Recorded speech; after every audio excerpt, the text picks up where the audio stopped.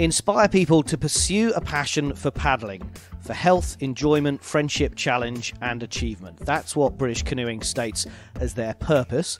Their vision, a united British Canoeing focused on our people and ambitions and excellent in delivery. Now, it's clearly an ambitious aim and a wide-ranging remit, and on this episode of Great British Bosses from Anything But Footy, we've come to find out how they do it. I'm John. And I'm Michael, and British Canoeing has 11 stated ambitions as part of their overall strategy. They cover everything from increasing participation in paddle sport to improving pathways to international success. Medals, in other words, at European, World, Olympic and Paralympic level.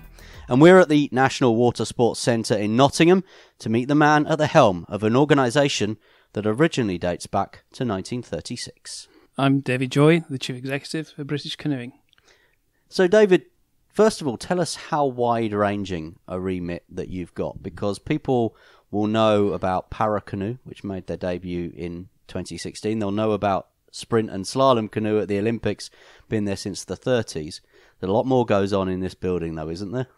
Absolutely. The Olympic and Paralympic disciplines are really important to the sport, but 80% of our members don't even compete. So we're definitely a sport, but also a lifestyle, a leisure pursuit, and for thousands and thousands of paddlers, getting out onto the water, onto the lakes, onto the sea, to enjoy that as a recreation is a very important part of what we do, and supporting them to do that is crucial business for us. But in competition-wise, as well as the Olympic and Paralympic disciplines, we've also got 7 or 8 non-Olympic disciplines. Last year we won just short of 100 medals in European and World Championships across the non-Olympic disciplines: canoe, polo, marathon, freestyle, surf, and the list goes on. And those people just as committed as the Olympic and Paralympic athletes to being the best they can be. How important has it been then for you to introduce what you've called here at British Canoeing your Vision 2020 to encompass all of that? It's been crucial and fascinating at the same time. So I arrived in 2016, and we began a consultation pretty quickly about what people wanted British Canoeing to be. And one of the top 5 things that came back in the first survey is that British Canoeing can't have a single vision. It can't be a single join-up organisation, because to that point it had never been, and the recreational paddler just didn't connect with the vision of the Olympics, and felt that the governing body was only focused on Olympic and Paralympic sport. So we were sure we wanted to build an organisation that was all-encompassing, and set off on that journey. And the first stage of that really was listening really hard to lots of different groups and individuals. What do people want this organisation to be? And when we did an online survey to begin with in the April, and 6 themes came through loud and clear: competition and coaching and recreation. And we got on the road and through the rest of 2016 talked to a lot more people. And in the end, we couldn't cut it down to more than the 11 ambitions that we've got. And people tell me for an organisation to have 11 ambitions is ridiculous, and it should be fewer. But actually, it does demonstrate the breadth of our organisation, and each one of those is still really important. And we're just now looking towards 21-25 strategy, and I don't see it any differently, actually. And the consultation we're getting back from members, they don't see it any differently. That defines the breadth of who we are, and we need to do the whole lot really well. So you said you did lots of listening, because some groups can be quite vocal, and whitewater rafting, for example, is nothing to do with canoeing or paddling or sprint canoe or slalom. How, as a chief exec, do you manage the kind of vocal side of it and deal with that? I think the first point, I think, is recognising that everything is important. And again, people might say, well, you can't say everything's important. Otherwise you end up doing nothing. But we're a wide organisation, and so we did listen really hard, and there was a really strong sense that coaching needed to change. So our qualifications and the way that we engage with coaches and help coaches get better, that's a big population for us, 12,000 coaches, and they were largely dissatisfied. So we spoke at depth. What improvements did they want to see? They wanted the qualifications changing. They wanted online learning. They didn't want to pay so much for the courses. They wanted the courses simplified.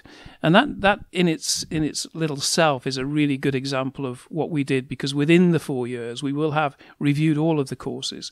We will have made them simpler. People can go straight into assessment if they're suitably competent. And up until this point, we've had 46,000 coach engagements with our e-learning platform, which wasn't even in place in 2016. And so for rafting, to come back to the question, it's the same story really. It's an important part of what we do. So what do they want to do? Where do they want to be? How do we help them to get there? And for every little part of our organisation, we've done exactly the same. And right now we're enjoying some fruits of that labour, and satisfaction levels coming really strongly in the positive. I was going to say, to coin a water phrase, are you in calm waters now, British Canoeing, compared to where you were, rather than the choppy waters? Certainly calmer.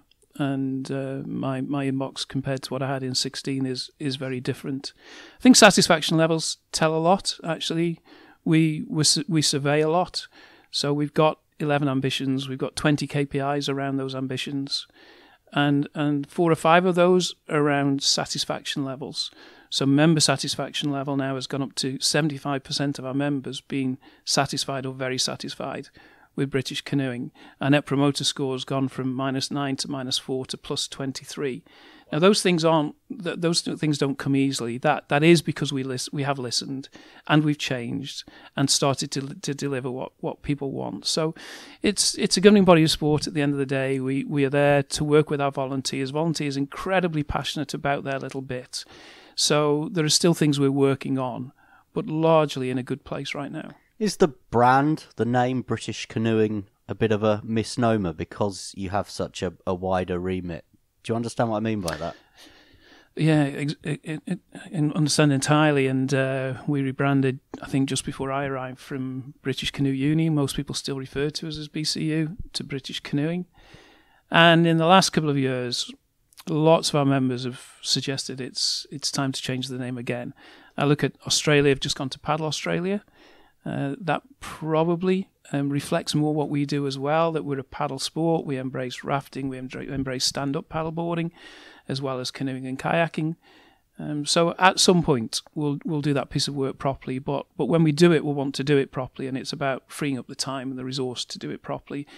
And it feels as if it's not critical now, but we'll come back to it for sure in the near future. One of the things I'm really intrigued about, and I guess the man or woman on the street is intrigued about, is why does a sports governing body need such a detailed strategy? What does it offer you? Why go away and do that piece of work?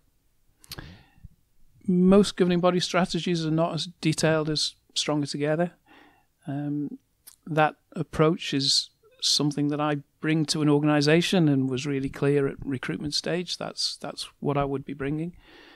And I think the 11 ambitions were, as I said before, hard to get away from. Most organisations like ours are going to increase participation, increase membership, develop clubs, develop coaches.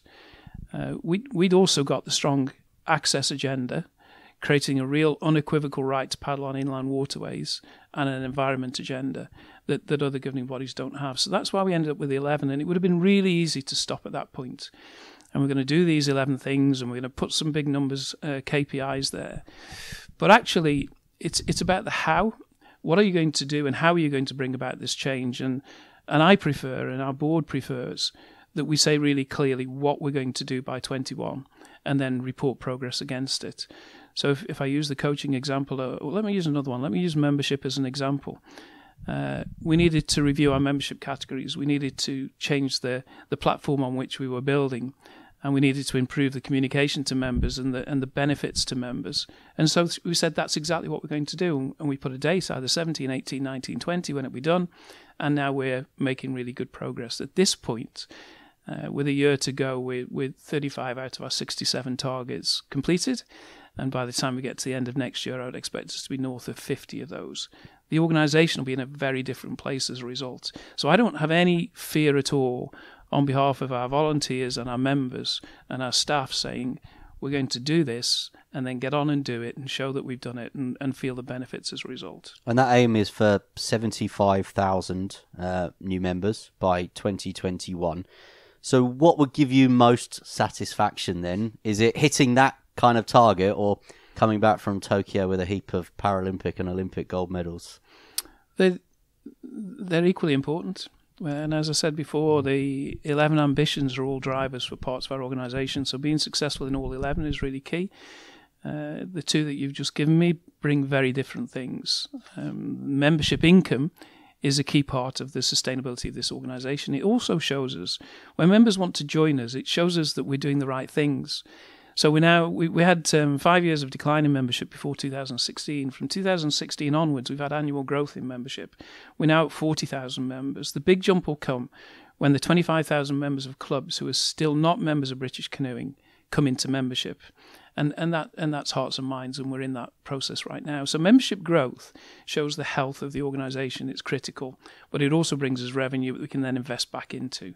So that each and every one's important. Of course, we want to see membership grow, but we equally want to see the athletes being successful, fulfilling their dreams in Tokyo.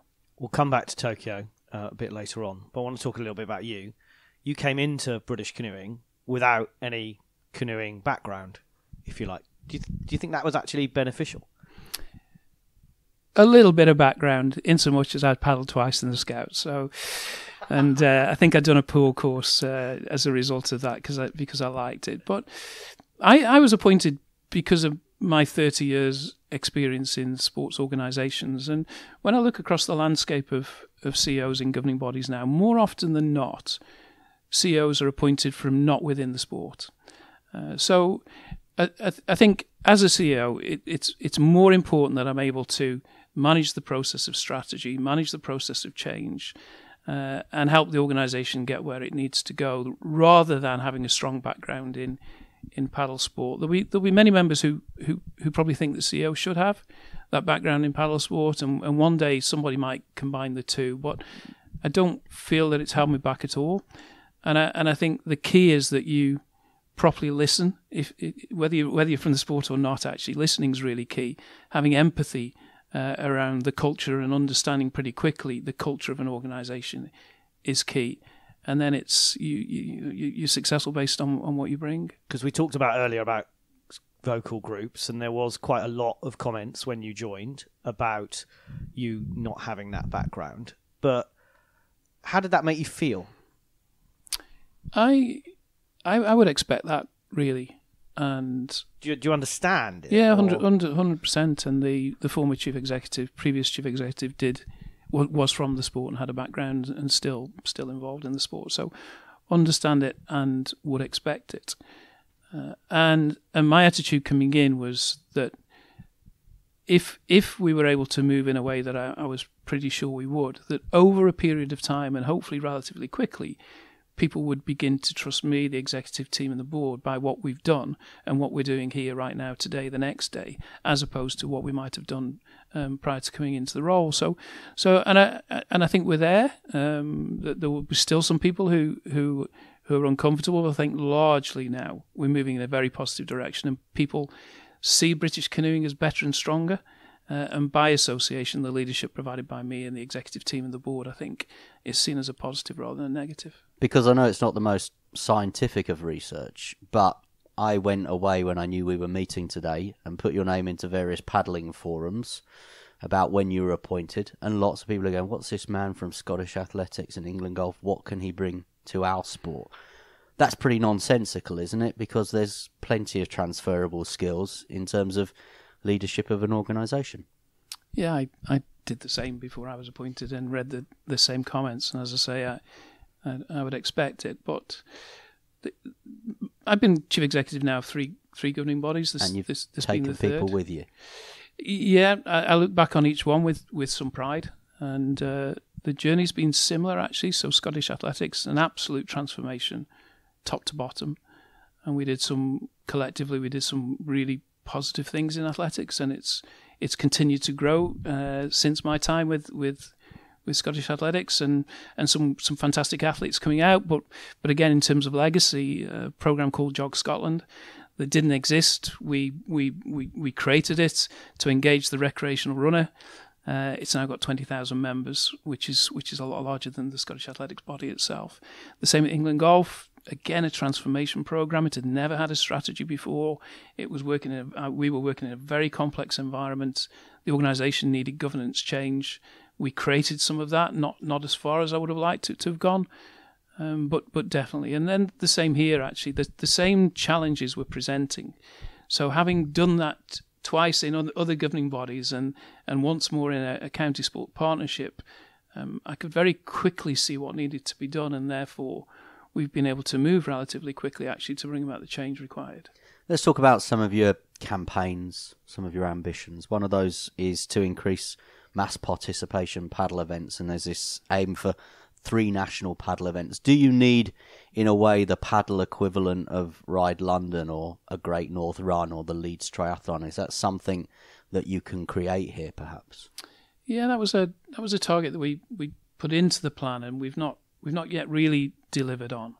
But exactly that. I think most people paddle in small groups, and the bigger events are competitive events. So creating mass paddles is an obvious gap within our sport, and something that could be on television for 4 or 5 hours on a Sunday afternoon, in the same way that those events I just mentioned are. Yeah, and in other countries we see that. There's a huge event in Paris.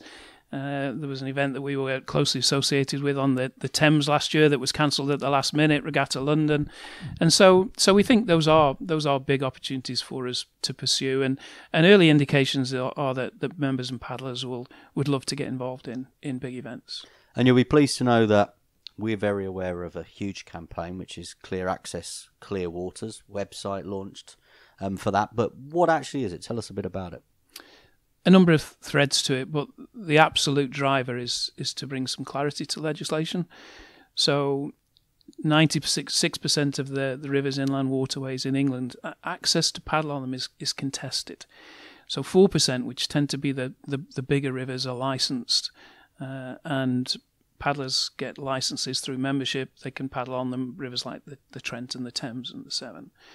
The rest of the waterways, when paddlers go on those waterways, quite often just being on the water will be contested by other water users or landowners. And we don't think that's right, and we passionately believe that the law needs to be clearer. It's not the case in the rest of Europe, it's not the case in Scotland, it's almost uniquely the case in England and Wales. And at a time when it's never been more important that the public are active, there's never been more people wanting to be active in the outdoors, we think it's completely anomalous that there is a lack of clarity in the law. So we've been working really hard with MPs, with ministers, with the civil servants, and gaining real traction. We launched our charter just over 14, 15 months ago, and we believe that this change in legislation will come. It's for us now to keep working over the next 2 or 3 years to bring it about. This is Anything But Footy. Great British bosses. We're talking to David Joy, CEO of British Canoeing. We're talking paddling. That's the key word that we need to keep mentioning. Your event strategy is about bringing major events to the UK as well, alongside UK sport. How beneficial is that for an organisation or for your sport and legacy terms?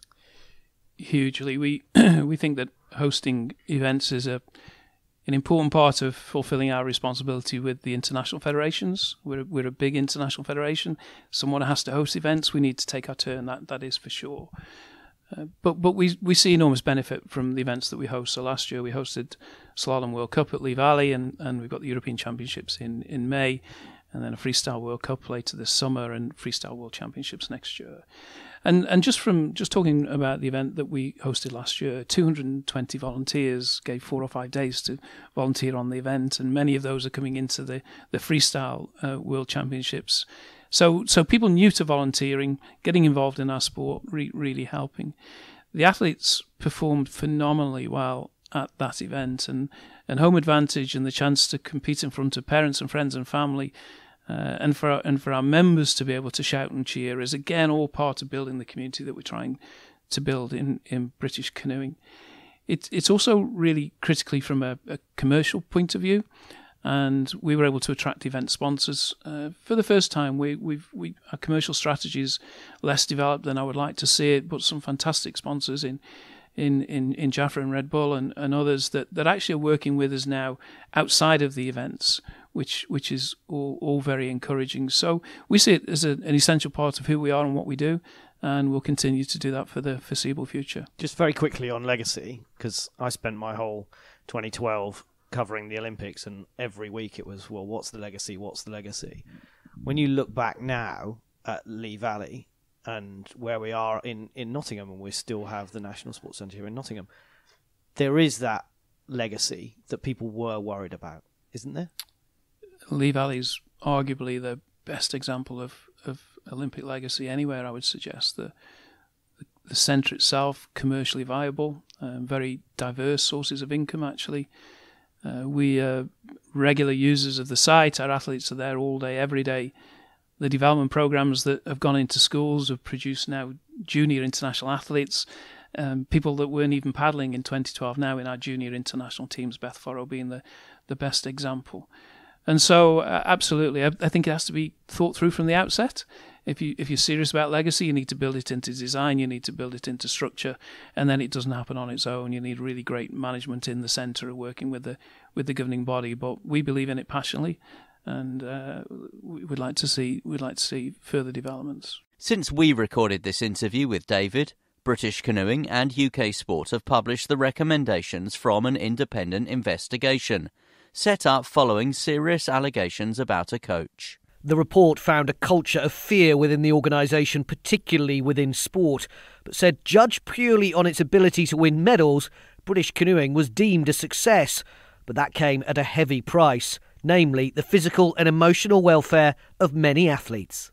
UK Sport welcomed the report and says it recognises that British Canoeing has made significant progress.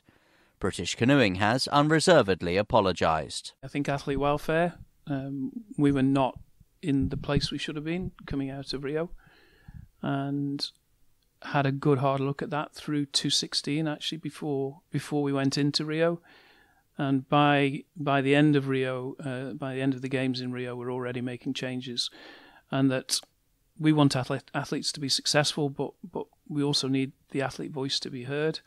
And I'm not sure as it was in British Canoeing at that time. So we made some fundamental changes in terms of we created a governance team, we appointed an athlete welfare coach, we created an athlete reps group that we didn't previously have, an athlete wellbeing plan that looked at all the difficult areas around times when it's most difficult for the athletes, selection, deselection, and put an enormous amount around those areas, to the point where now I can say that we're in a much better place and a pretty good place, and far from finished. And there are still some things that aren't as I would quite like them, but we are hearing of them and dealing with them on a daily basis now, which is the best place we can be. So let's talk about Tokyo. It's looming, isn't it? It's getting much, much closer. You have named some of your team already. There might be further names to go in there. Liam Heath has an opportunity to make history. Mallory Franklin, Kimberly Woods, Adam Burgess and Bradley Forbes-Cryans. And some people might be surprised with the naming of Bradley because he's there ahead of Joe Clark.